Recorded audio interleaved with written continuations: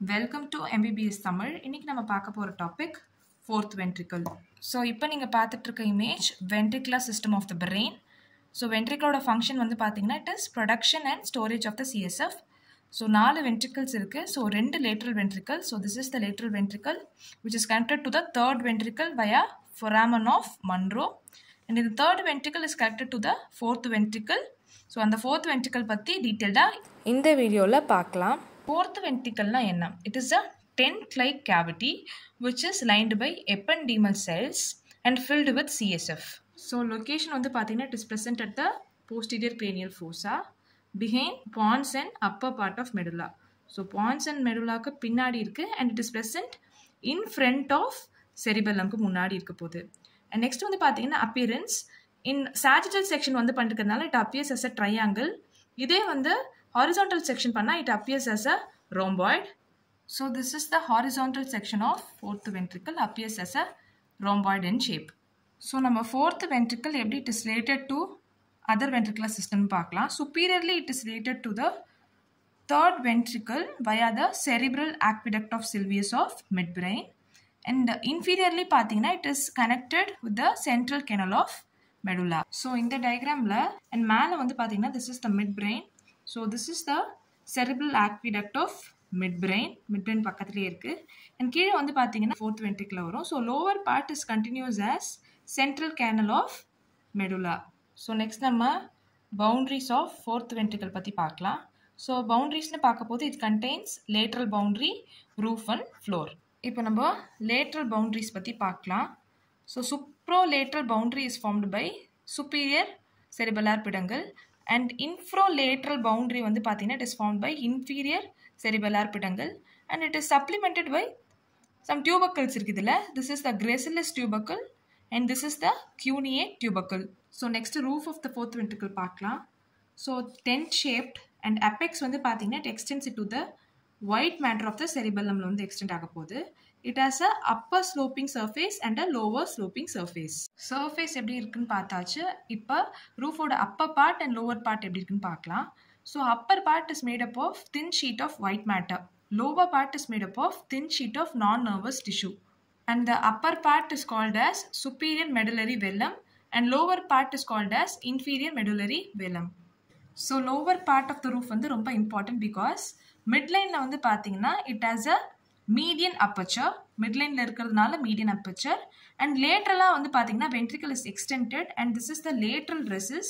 இந்த lateral recessல வந்து it going to have a aperture and that is called as lateral aperture, and median aperture is called as foramen of megenthai and lateral aperture is called as foramen of Luschka.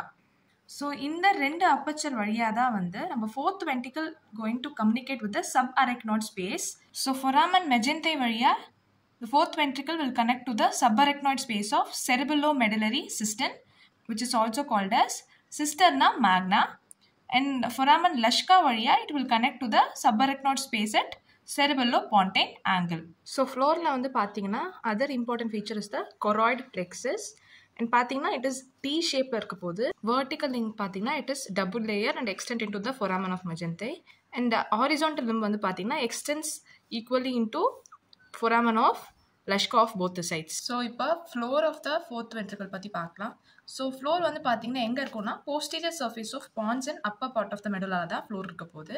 So it is rhomboid in shape. So it is called as rhomboid fossa, and in the rhomboid fossa பாத்தீங்கன்னா it has divided into upper part and lower part. So fourth ventricle ஓட floor ஓட features பத்தி பார்க்கலாம்.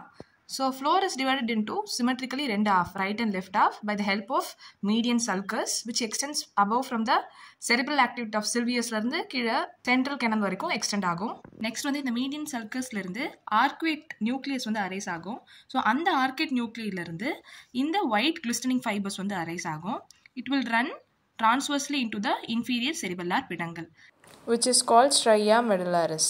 And next வந்து பாத்தீங்கன்னா on either side of the median sulcusக்கு ரெண்டு சைடுலயும் பாத்தீங்கன்னா there is a elevation called as medial eminence. இந்த medial eminence வந்து பாத்தீங்கன்னா ஒரு particular ஏரியாக்கு அப்புறம் வந்து it has been limited and this is limited by the sulcus limitans. Lateral angle of the fourth ventricle பாத்தீங்கன்னா இந்த sulcus limitant தாண்டி மீதி இருக்க அந்த blue area is filled with vestibular nucleus, so it is called as vestibular area. So இந்த சல்கஸ் லிமிட்டன்ஸ் வந்து பார்த்தீங்கன்னா சுப்பீரியராக it will go and form a triangular depression called as superior fovea, and inferior also வந்து பார்த்தீங்கன்னா it will form the inferior fovea, which is a depression on both the sides இருக்க போது. and இந்த inferior fovea இருந்து பார்த்தீங்கன்னா sulcus limitans வந்து it will lie oblique போயிட்டு it will meet the other side of the sulcus limitans, and இப்படி meet பண்ணுறதுனால it is dividing the lower part of the fourth ventricle into hypoglossal triangle, and this is the vagal triangle. And next வந்து பார்த்தீங்கன்னா இந்த vagal triangle கீழே வந்து பார்த்தீங்கன்னா there is a ridge which is called as funiculus separans. இந்த funiculus separans-க்கும் and கீழே இருக்க inferior cerebellar பிடங்களுக்கும் நடுவில் இருக்க ஏரியா தான் வந்து பார்த்தீங்கன்னா area போஸ்ட்ரமா, which is a vomiting center. So on either side of the medial eminence வந்து பார்த்தீங்கன்னா there is a swelling called as facial colliculus. It is formed by the motor fibers of the facial nerve as well as the abducens nerve. And in the superior foveaக்கு மேலே பார்த்தீங்கன்னா sulcus limitans வந்து it will get widens and form a pigmented area which is bluish gray in color, which is called as locus ceruleus, and in the color is imparted by the substantia ferruginea. And in the fourth ventricle floor oda inferior margin வந்து பார்த்தீங்கன்னா it is marked by the tinea. This is tinea actually, and this tinea ரெண்டு சைட்லையும் meet பண்ணி it forms the area called as obex, and this obex form the inferior angle of the fourth ventricle. So on the whole we have median sulcus, sulcus limitans இருக்கு, அதுக்கப்புறம் stria medullaris இருக்கு, and ரெண்டு fovea இருக்கு, superior fovea and inferior fovea. ரெண்டு triangle இருக்குது, ஹைப்போக்ளாசல் triangle and vagal triangle, and அது இல்லாமல் we have a area போஸ்ட்ரமா, facial காலிகுலஸ் and locus coeruleus இருக்குது. அண்ட் இதை விட major part is medial eminence on both the sides with Taenia and opex. This is the fourth ventricle in nutshell. உங்களுக்கு எங்கள் video பிடிச்சிருந்துச்சுன்னா like பண்ணுங்கள், share பண்ணுங்கள், and மறக்காமல் அடுத்து என்ன டாபிக் வேணுன்றது கமெண்ட் பண்ணுங்கள். தேங்க்யூ.